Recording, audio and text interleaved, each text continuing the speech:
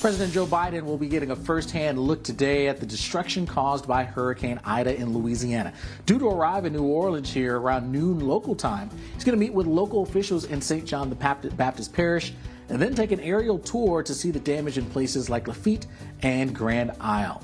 Meanwhile, of course, the recovery efforts continue in the very muggy southern heat. Tough times out there for us. And that's, of course, where we find the Weather Channel's Dave Malkoff. Dave, what's the latest? Yeah, Alex, the areas that President Biden are going to be flying over are outside of this fortress of protection, a multi-billion-dollar wall built around the city after Katrina, right here in the lower 9th Ward. New Orleans didn't dodge a bullet.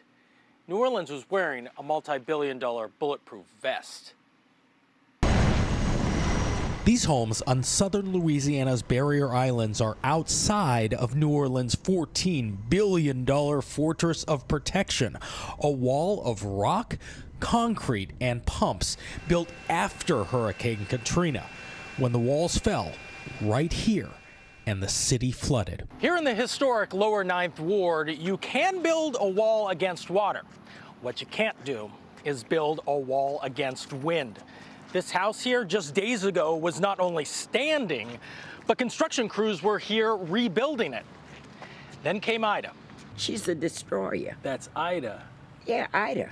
Yeah, I call her Ida May, because she good. Valeria Schexnayder survived Ida, Katrina, and so many other named storms going back to 1964 when she moved to the lower 9th Ward. We didn't have no flooding, you know. Thank God we didn't, but I mean, we still in dire need with the power out.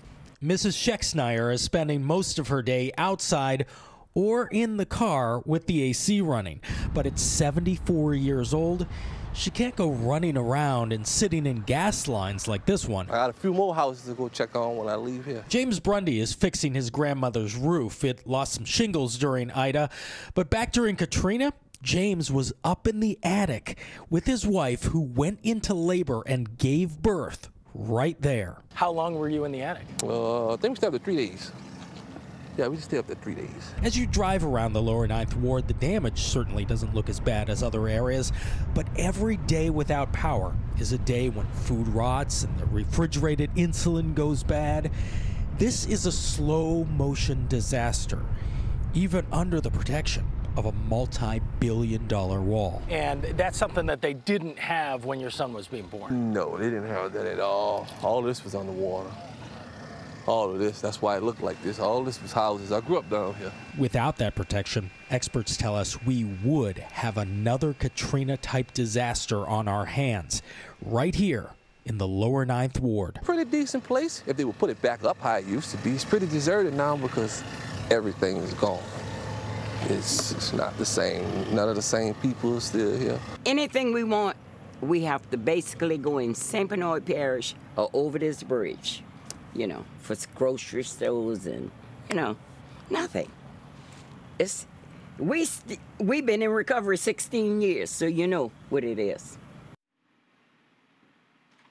16 years of recovery. Think about that. And even though we're not underwater here, there's so many things that have moved out of here. Essential services calling. Like she was telling me about a chain grocery store that set up shop here and then was here for maybe a year and then closed down right after that. So their gasoline needs are not just to run the generators, but actually to get their groceries from way out of the lower 9th.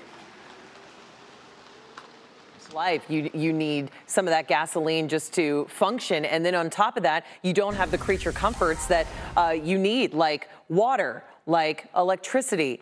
But hopefully, in the coming days and weeks, we will slowly start to see an uptick and more positive outlook here for parts of New Orleans.